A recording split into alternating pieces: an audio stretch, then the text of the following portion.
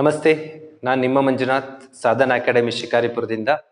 ರಾಜ್ಯದ ವಿದ್ಯಾರ್ಥಿಗಳಿಗೋಸ್ಕರ ಕಳೆದ 1 ತಿಂಗಳಿಂದ ನಾವು ಹಲವಾರು ವಿಡಿಯೋಗಳನ್ನ ಅಪ್ಲೋಡ್ ಮಾಡ್ತಾ ಇದ್ದೀವಿ. ಇವತ್ತು ಕೆಲವು ವಿದ್ಯಾರ್ಥಿಗಳು ತೋಡ್ಕೊಂಡ್ರು, ಸರ್ ಜಿಕೆ ಕಲಿಯುವಾಗ ಕೆಲವೊಂದು ತಪ್ಪು ಪರಿಕಲ್ಪನೆಗಳು ನಮ್ಮ ತಲೆಯಲ್ಲಿದೆ, ಅವಕ್ಕೆ ಸ್ಪಷ್ಟವಾದ ಇನ್ಫಾರ್ಮೇಶನ್ ಕೊಡಬೇಕು ಅಂತ. ಅಂಥದ್ದೊಂದು 25-30 ತಪ್ಪು ಪರಿಕಲ್ಪನೆಗಳನ್ನ ನಾನು ಸ್ಟೋರ್ ಮಾಡ್ಕೊಂಡಿದ್ದೀನಿ.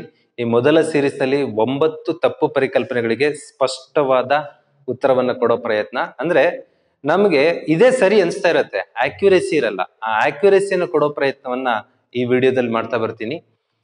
ಮಿತ್ಸ್ ಅಂಡ್ ಟ್ರುತ್ಸ್ ಇನ್ ಜಿಕೆ, ಸಾಮಾನ್ಯ ಜ್ಞಾನದಲ್ಲಿರುವ ತಪ್ಪು ಪರಿಭಾವಗಳಿಗೆ ಪರಿಹಾರವನ್ನ ನಾನಿವತ್ತು ನಿಮಗೆ ಕೊಡ್ತಾ ಬರ್ತೀನಿ. ನಮ್ಮ ವಿಡಿಯೋಸ್ಗಳನ್ನ ನೋಡ್ತಾ ಇದ್ದೀರಾ. ನಮ್ಮ ವಿಡಿಯೋ ಕೆಲವೊಂದು 6K 6,000 ವ್ಯೂವರ್ಸ್ ದಾಟಿದೆ, ಬಟ್ ಸಬ್ಸ್ಕ್ರೈಬರ್ಸ್ ತುಂಬಾ ಕಡಿಮೆ ಇದ್ದೀರಾ. ಸಬ್ಸ್ಕ್ರಿಪ್ಷನ್ ಆಗೋದ್ರಿಂದ ನಿಮ್ಗೆ ಯಾವುದೇ ಪೇಮೆಂಟ್ ಮಾಡಬೇಕಾದ ಅಗತ್ಯ ಇರಲ್ಲ, ಇಟ್ಸ್ ಫ್ರೀ. ವಿಡಿಯೋ ನೋಡ್ಬೇಕಾದ್ರೆ ಕೆಳಗೆ ಬರುವ ಸಬ್ಸ್ಕ್ರೈಬ್ ಬಟನ್ ಅನ್ನ ಪ್ರೆಸ್ ಮಾಡಿ, ನೀವು ನಮ್ಮ ಚಾನಲ್ ಜೊತೆ ಚಂದಾದಾರರಾಗಿದ್ದೀರಿ ಅಂತ ಅರ್ಥ. ಇದಕ್ಕೆ ಯಾವುದೇ ಪೇಮೆಂಟ್ಸ್ ಇರಲ್ಲ. ಹಾಗೆ ಅದ್ರ ಜೊತೆಗೆ ಬರುವ ಬೆಲ್ ಬಟನ್ ಇರುತ್ತೆ, ಬೆಲ್ ಬಟನ್ ನ ಪ್ರೆಸ್ ಮಾಡಿದ್ರೆ ನಿಮಗೆ ನಮ್ಮ ನೆಕ್ಸ್ಟ್ ವಿಡಿಯೋಗಳು ತಕ್ಷಣ ನೋಟಿಫೈ ಆಗುತ್ತೆ. ಹೊಸ ವಿಡಿಯೋಗಳನ್ನ ನೋಡ್ತಾ ಬರ್ಬೋದು. ವಾರಕ್ಕೆ ಕನಿಷ್ಠ 2-3 ವಿಡಿಯೋಗಳನ್ನ ಕೊಡಬೇಕು ಅನ್ನೋ ಪ್ರಯತ್ನ. ನಮ್ ಜೊತೆ ಸಬ್ಸ್ಕ್ರೈಬ್ ಆಗಿ, ನಮ್ ಜೊತೆ ಬೆಲ್ ಬಟನ್ ಮೂಲಕ ನೋಟಿಫಿಕೇಶನ್ ಪಡಿತಾ ಇರಿ. ಮತ್ತೆ ನಮ್ದು ಸಾಧನಾ academy.blogspot.com ಅಂತ ಬ್ಲಾಗ್ ಇದೆ. ಆ ಬ್ಲಾಗ್ ನಲ್ಲಿ ಕ್ವಶನ್ ಪೇಪರ್ಸ್ಗಳು ಇತರೆಗಳನ್ನ ಅಪ್ಲೋಡ್ ಮಾಡ್ತೀವಿ, ನೋಡಿ. WhatsApp number 9449610920. ನನ್ನ ಜೊತೆ ಟಚ್ ಅಲ್ಲಿರಿ. ನಮ್ಗೆ ಕಾಮೆಂಟ್ ಮಾಡಿ, ಲೈಕ್ ಮಾಡಿ, ಡಿಸ್ಲೈಕ್ ಮಾಡಿ, ಟೋಟಲಿ ಸಪೋರ್ಟ್ ಮಾಡಿ. ನಿಮ್ ಡಿಸ್ಲೈಕ್ ಒಂದು ನಮ್ಮನ್ನು ಎಚ್ಚರಿಸುತ್ತೆ, ನಿಮ್ ಲೈಕ್ ಒಂದು ನಮ್ಮನ್ನು ಹೃದಯಿಸುತ್ತೆ. ಇನ್ನಷ್ಟು ಕೆಲಸ ಮಾಡಲು ನಮಗೆ ಬೆಂಬಲ ನೀಡಿ ಅಂತ ಹೇಳ್ತಾ ಇವತ್ತಿನ ಟಾಪಿಕ್ಗೆ ಬರ್ತೀನಿ. ಫಸ್ಟ್ ಕ್ವಶನ್, ಭಾರತದ ರಾಷ್ಟ್ರ ಭಾಷೆ ಯಾವುದು ಅಂತ.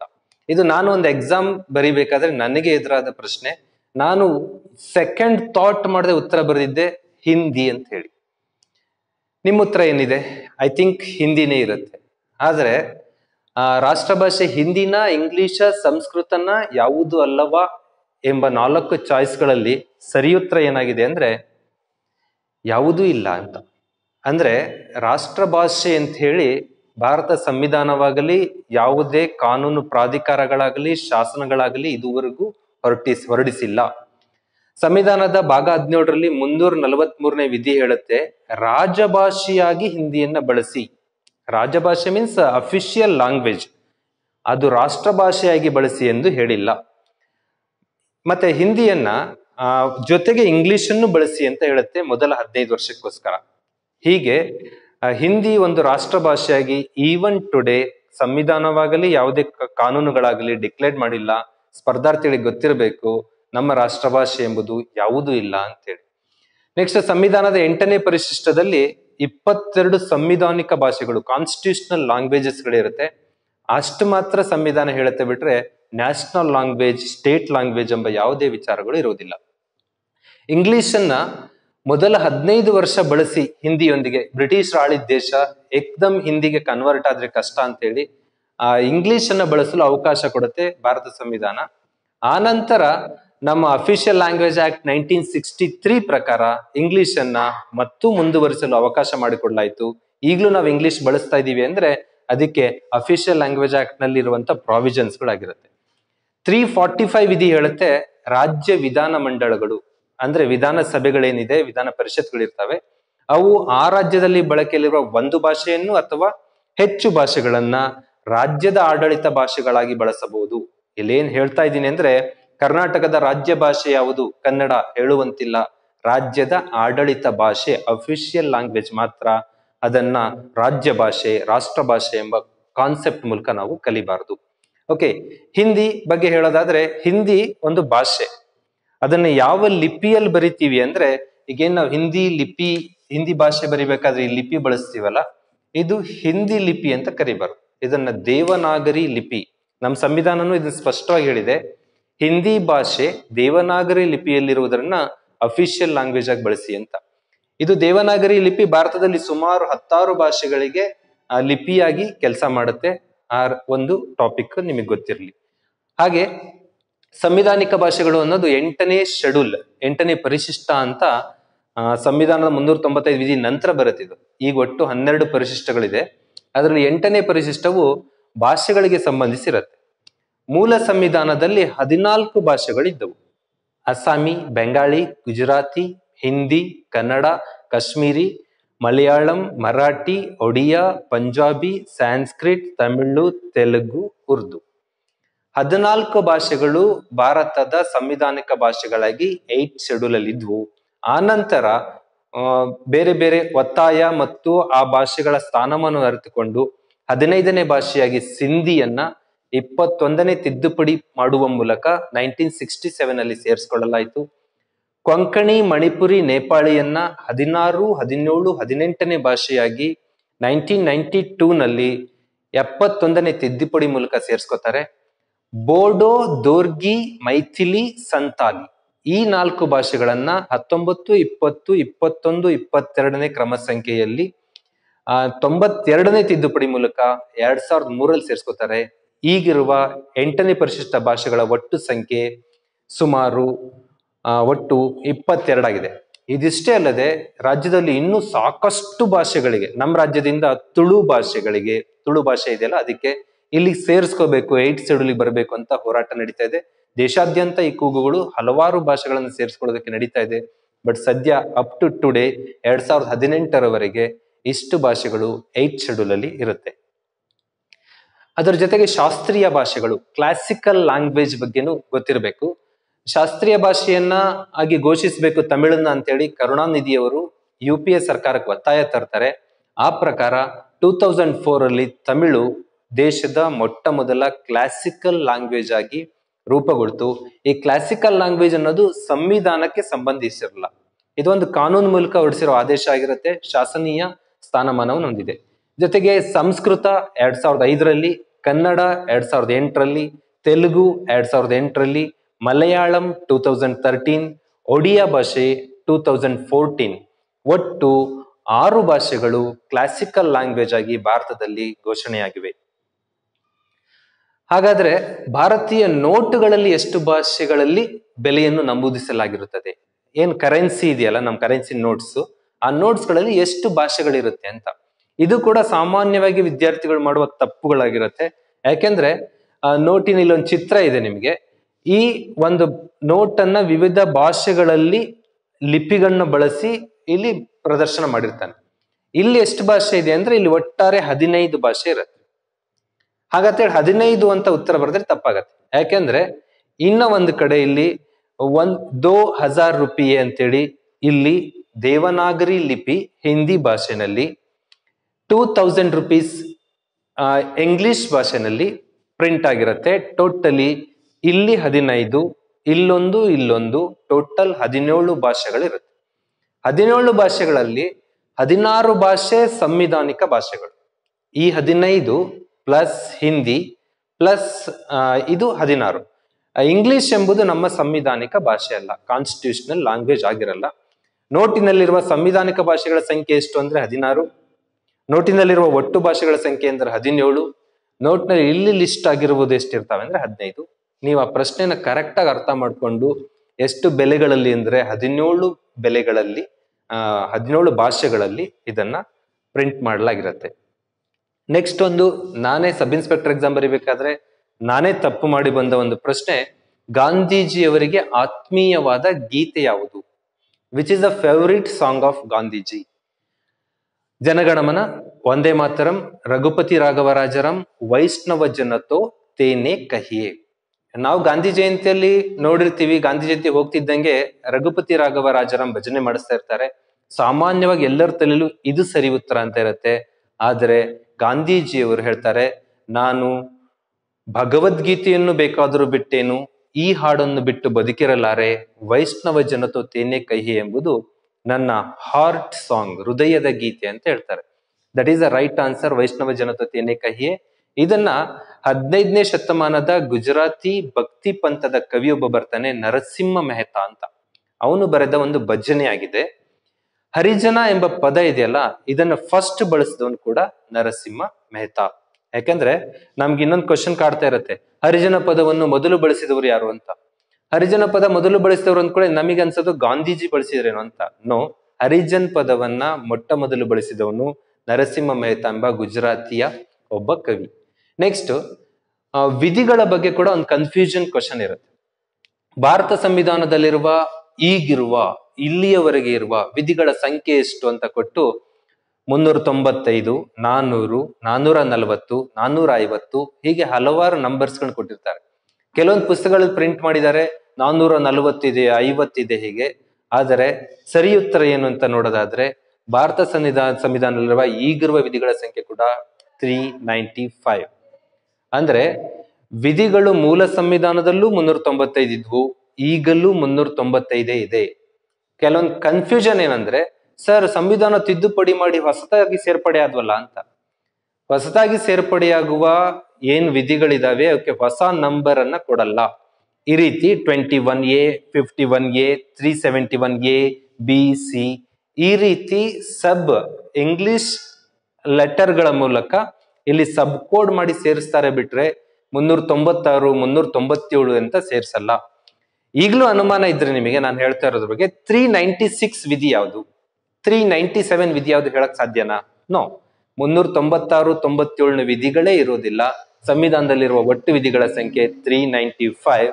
ಹೊಸ ತಿದ್ದುಪಡಿಗಳು ಏನೇ ಇದ್ರೂ ಮಧ್ಯದಲ್ಲಿ ಇಂಗ್ಲಿಷ್ ಕೋಡ್ ಮೂಲಕ ಸಬ್ ಆರ್ಟಿಕಲ್ ಆಗಿ ಸೇರಿಸಲಾಗುತ್ತದೆ.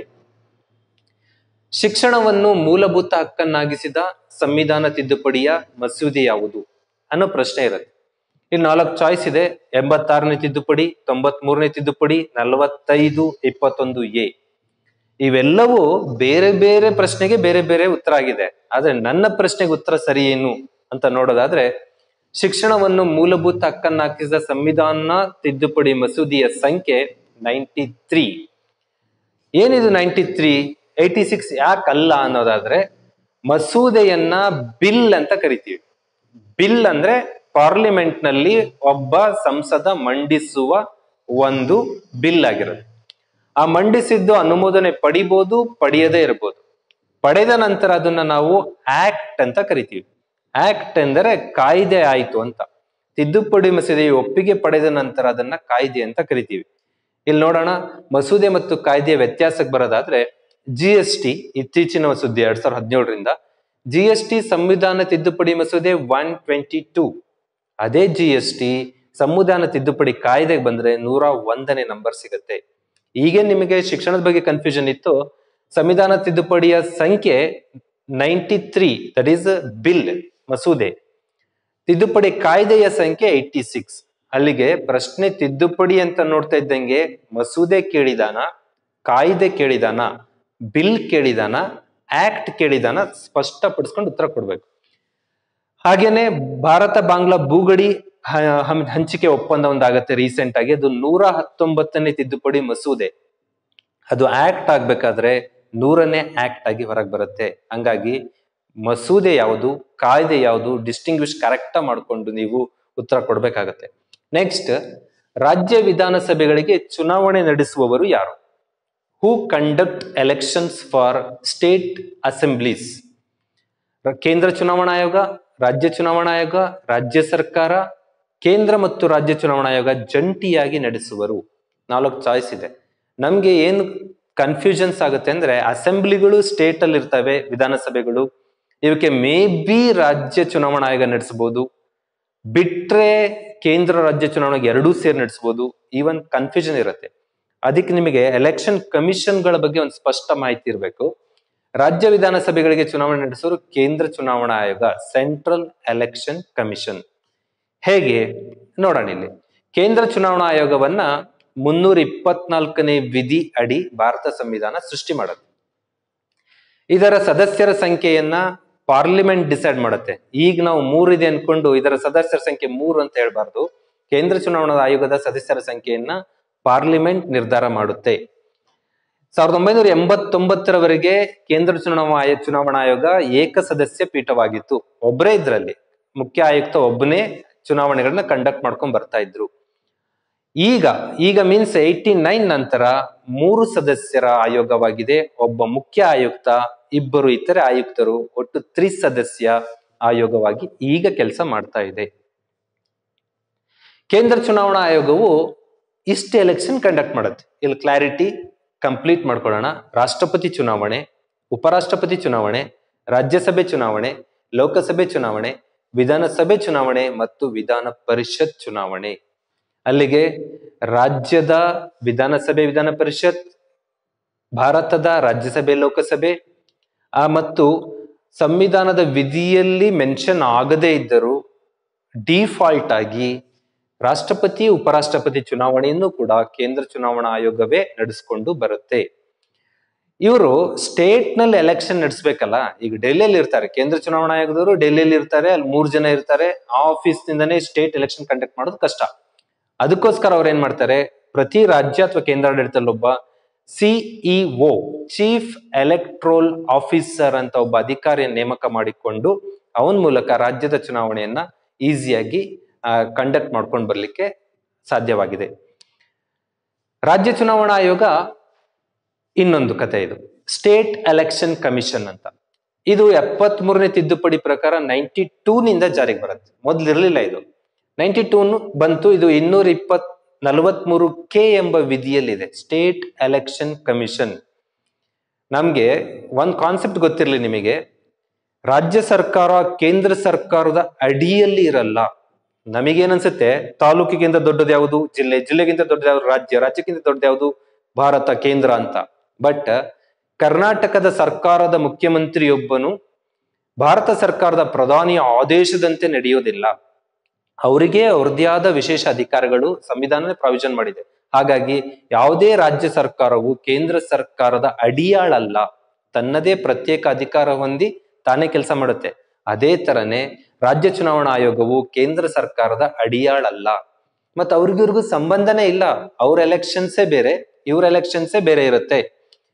ರಾಜ್ಯ ಚುನಾವಣಾ ಆಯೋಗವು RLB ULBs ಅಂದ್ರೆ ಗ್ರಾಮೀಣ ಸ್ಥಳೀಯ ಆಡಳಿತ, ಗ್ರಾಮ ಮಟ್ಟದಲ್ಲಿ ಗ್ರಾಮ ಪಂಚಾಯತ್, ಮಧ್ಯಂತರ ಮಟ್ಟದಲ್ಲಿ ತಾಲೂಕ್ ಪಂಚಾಯತ್ ನಮ್ಮ ಕರ್ನಾಟಕಕ್ಕೆ ಸಂಬಂಧಿಸಿ, ಜಿಲ್ಲಾ ಮಟ್ಟದಲ್ಲಿ ಜಿಲ್ಲಾ ಪಂಚಾಯತ್ ಚುನಾವಣೆಗಳನ್ನು ನಡೆಸುತ್ತೆ. ನಗರಗಳಿಗೆ ಸಂಬಂಧಿಸಿ ಪಟ್ಟಣ ಪಂಚಾಯತ್, ಪುರಸಭೆ, ನಗರಸಭೆ, ಮಹಾನಗರ ಪಾಲಿಕೆ ಇವಕ್ಕೆ ಚುನಾವಣೆಗಳನ್ನ ಕಂಡಕ್ಟ್ ಮಾಡೋದು ರಾಜ್ಯ ಚುನಾವಣಾ ಆಯೋಗದ ಕೆಲಸ. ಇದ್ರ ಜೊತೆಗೆ ಇನ್ನೊಂದು ಗೊತ್ತಿರಬೇಕು, ಸಹಕಾರ ಚುನಾವಣಾ ಆಯೋಗ, ಕೋಆಪರೇಟಿವ್ ಎಲೆಕ್ಷನ್ ಕಮಿಷನ್. ಇದು 97ನೇ ತಿದ್ದುಪಡಿ ಪ್ರಕಾರ 2012ರಲ್ಲಿ ಸೃಷ್ಟಿಯಾಗಿದೆ. ಇದು ಭಾಗ 9B ನಲ್ಲಿ 243ZK ವಿಧಿ ಅಂಡರ್ ಅಲ್ಲಿ ಇದನ್ನ ಸ್ಥಾಪನೆ ಮಾಡಲಾಗಿದೆ. ಇದ್ರ ಕೆಲಸ ಇಷ್ಟೇ, ಸಂವಿಧಾನದ 19ನೇ ವಿಧಿಯಲ್ಲಿ ಬರುತ್ತೆ ಸಂಘ ಸಂಸ್ಥೆಗಳನ್ನು ಸ್ಥಾಪಿಸಿಕೊಳ್ಳುವ ಹಕ್ಕು. ಆ ಭಾಗಕ್ಕೀಗ ಸಹಕಾರ ಸಂಘಗಳನ್ನು ಸ್ಥಾಪಿಸುವ ಹಕ್ಕು ಎಂಬ ವಿಷಯ ಕೂಡ ಆಡ್ ಮಾಡಿದ್ದಾರೆ. ಹಾಗಾಗಿ ಸಹಕಾರ ಸಂಘಗಳಿಗೂ ಕೂಡ ಪ್ರತಿ 5 ವರ್ಷಕ್ಕೊಮ್ಮೆ ನಿಖರವಾಗಿ ಚುನಾವಣೆ ನಡೆಯಲೇಬೇಕು. ಅದಕ್ಕೋಸ್ಕರ ಕೋಆಪರೇಟಿವ್ ಎಲೆಕ್ಷನ್ ಕಮಿಷನ್ ಎಂಬುದು ಹೊಸ ಒಂದು ಎಲೆಕ್ಷನ್ ಕಮಿಷನ್ ಇದೆ. ಅಲ್ಲಿಗೆ ನಿಮಗೆ ಕ್ಲಾರಿಟಿ ಇರಲಿ, ಕೇಂದ್ರ ಚುನಾವಣಾ ಆಯೋಗನೇ ಬೇರೆ, ಅವರ ಕೆಲಸನೇ ಬೇರೆ, ರಾಜ್ಯ ಚುನಾವಣಾ ಆಯೋಗನೇ ಬೇರೆ, ಅವ್ರ ಕೆಲಸನೇ ಬೇರೆ, ಸಹಕಾರ ಚುನಾವಣಾ ಆಯೋಗನೇ ಬೇರೆ, ಅವರ ಕೆಲಸನೇ ಬೇರೆ ಇರುತ್ತೆ ಅನ್ನೋದು ನಿಮಗೆ ಗೊತ್ತಿರಬೇಕು. ನೆಕ್ಸ್ಟ್, ಈ ಕೆಳಗಿನ ಯಾವುದು ಸಂವಿಧಾನಿಕ ಆಯೋಗವಾಗಿದೆ? Constitutional commission. ಆಯೋಗ ಅಂತ ಪದ ಬಂದ್ಕೊಳ್ಳಿ ನಾವು ಇದು ಎಲ್ಲಿದೆ ಏನಿದೆ ಕನ್ಫ್ಯೂಷನ್ ಇರುತ್ತೆ. ಇಲ್ಲಿ ಬರೋಣ. ಚುನಾವಣಾ ಆಯೋಗ, ಯೋಜನಾ ಆಯೋಗ, ನೀತಿ ಆಯೋಗ, ರಾಷ್ಟ್ರೀಯ ಮಾನವ ಹಕ್ಕುಗಳ ಆಯೋಗ, ಪರಿಶಿಷ್ಟ ಜಾತಿಗಳ ಆಯೋಗ. ಇದ್ರಲ್ಲಿ ಡಿಸ್ಟಿಂಗ್ವಿಶ್ ಮಾಡಿ ನೀವು ಸಂವಿಧಾನದಲ್ಲಿರುವ ಆಯೋಗವನ್ನು ಹುಡುಕ್ಬೇಕು. ಅಂದ್ರೆ ದೇಶದಲ್ಲಿ ಸುಮಾರು 10 ಆಯೋಗಗಳು ಕಂಡು ಬರ್ತವೆ ನಿಮಗೆ, 100 ಆಯೋಗಗಳು ಕಂಡು ಬರ್ತವೆ. ಅದರಲ್ಲಿ ಯಾವುದು ಸಂವಿಧಾನಿಕವಾಗಿದೆ ಮೀನ್ಸ್ ಕಾನ್ಸ್ಟಿಟ್ಯೂಷನಲ್ ಇದೆ ಅಂತ ಅದನ್ನ ಕ್ಲಿಯರ್ ಮಾಡೋದಾದ್ರೆ, ಸಂವಿಧಾನಿಕ ಆಯೋಗ ಪರಿಶಿಷ್ಟ ಜಾತಿಗಳ ಆಯೋಗ, SC ಕಮಿಷನ್. ಏನಿದು ಸಂವಿಧಾನಿಕ ಆಯೋಗ? ಸಂವಿಧಾನದಲ್ಲಿ ಇರೋದೇ ಎಷ್ಟು ಒಂದು 5 ಆಯೋಗಗಳು ಬರ್ತವೆ, 4-5. ಒಂದು ಕೇಂದ್ರ ಲೋಕಸೇವಾ ಆಯೋಗ, ರಾಜ್ಯ ಅಥವಾ ಜಂಟಿ ಲೋಕಸೇವಾ ಆಯೋಗ. 315ನೇ ವಿಧಿ ಹೇಳುತ್ತೆ UPSC, ನಮ್ಮ ಸ್ಟೇಟ್ ಅಲ್ಲಿ KPSC ಇದೆ. ಈ ತರ ವಾಟ್ ಇಸ್ ಜಂಟಿ ಅಂದ್ರೆ 2-3 ರಾಜ್ಯಗಳು ಸೇರ್ಕೊಂಡು ನಾವೆಲ್ಲ ಜಾಯಿಂಟ್ ಪಬ್ಲಿಕ್ ಸರ್ವಿಸ್ ಕಮಿಷನ್ ಮಾಡೋಣ ಅಂತ ಅಂದರೆ ಅದಕ್ಕೂ ಪ್ರಾವಿಷನ್ ಇದೆ. ಕೇಂದ್ರ ಲೋಕಸೇವಾ ಆಯೋಗ UPSC, ರಾಜ್ಯ ಲೋಕಸೇವಾ ಆಯೋಗಗಳು SPSCs, ಜಾಯಿಂಟ್ PSCಗಳು ಜಂಟಿ ಲೋಕಸೇವಾ ಆಯೋಗಗಳನ್ನು ಮಾಡ್ಕೋಬಹುದು. ಇವು 3 ಸಂವಿಧಾನಿಕವಾದ್ದು. ನೆಕ್ಸ್ಟ್, ಕೇಂದ್ರ ರಾಜ್ಯ ಸಹಕಾರಿ ಚುನಾವಣಾ ಆಯೋಗಗಳು. ಈಗಷ್ಟೇ ಡಿಸ್ಕಷನ್ ಮಾಡ್ಕೊಂಡ್ ಬಂದೆ. ಕೇಂದ್ರ ಚುನಾವಣಾ ಆಯೋಗ, ರಾಜ್ಯ ಚುನಾವಣಾ ಆಯೋಗ ಮತ್ತು ಸಹಕಾರಿ ಚುನಾವಣಾ ಆಯೋಗಗಳು ಸಂವಿಧಾನದಲ್ಲಿ ಇದಾವೆ.